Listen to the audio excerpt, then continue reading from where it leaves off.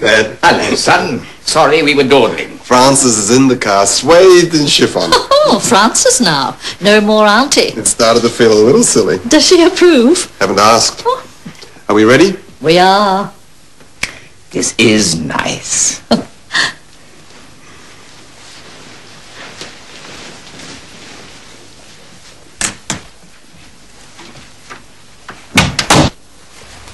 What are your politics? Well, I'm afraid I really have none. I am a liberal unionist. Ah, they count as Tories. They dine with us, or come in the evenings at any rate. Now, to my matters. Are your parents living? I have lost both my parents. Oh, to lose one parent, Mr. Worthing, may be regarded as a misfortune. To lose both looks like carelessness.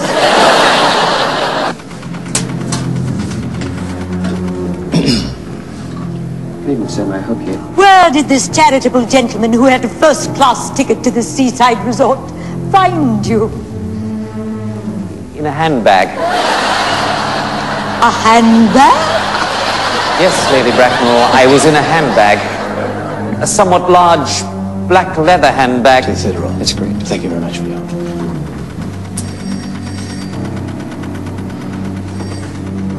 To be born, or at any rate bred, in a handbag, whether it had handles or not, seems to me to display a contempt for the ordinary decencies of family life that reminds one of the worst excesses of the French Revolution. And I presume you know what that unfortunate movement led to.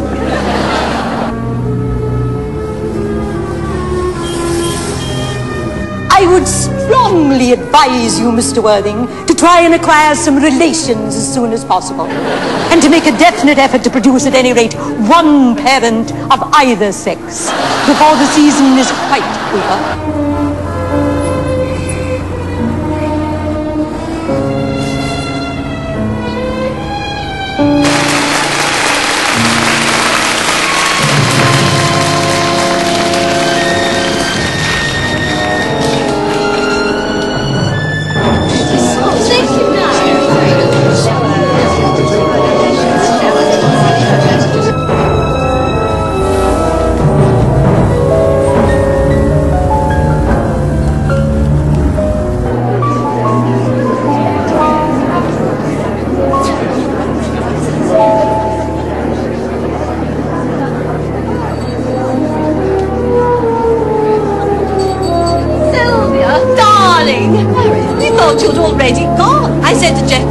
They'll be in Rome by now. No. He was sure you left 2 weeks ago, but I said no. I thought it was last Wednesday. Joseph! Sylvia, how are you? Fine, fine. It's been a long time. Are you here for the play? Tracking down your husband. Oh, he's got... Is something wrong? You're missing the second act. Joseph, good heavens. Oh, it's been a long time. Extraordinary. You here for the play? I didn't see you earlier. No, Presley, it's something else, something urgent. We're here with the Jamisons, just back from Paris. They've taken a flat on the Ile Saint-Louis. Oh, not certain I'd like to live on an island. He what?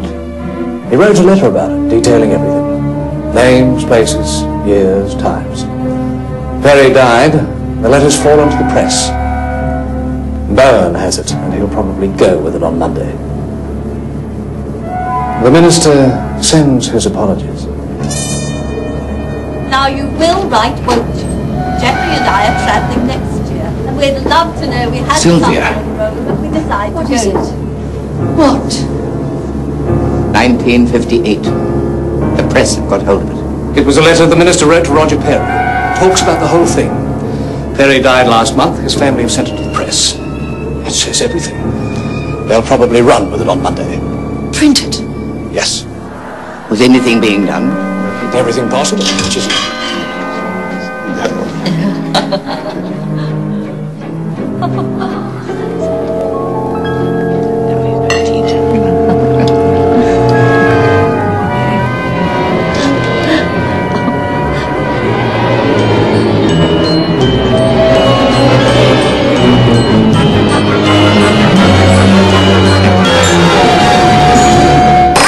keep pretending I can't. We can't just close our eyes and hope it'll go away. It won't. I feel like a fool because I never knew.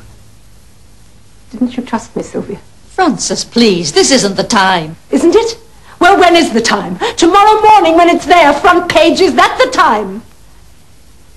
If I hadn't come this weekend, would you have just let me read about it? Cut it out! Francis, come on. I have trusted you always. With everything. About Jim and everything. And nothing's been shared. Do you know what that feels like, to be shut out? Shut out and not trusted? I'm not needed here, I'm not. Not trusted, not needed.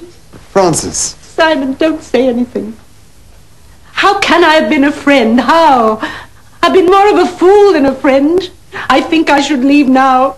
Francis, please. No. When people ask, weren't you a friend of the Swifts, I'll have to say no. It's better that I go now. Better.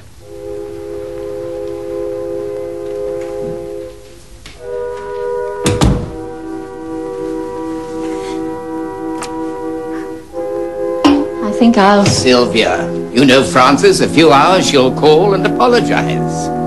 Perhaps not this time.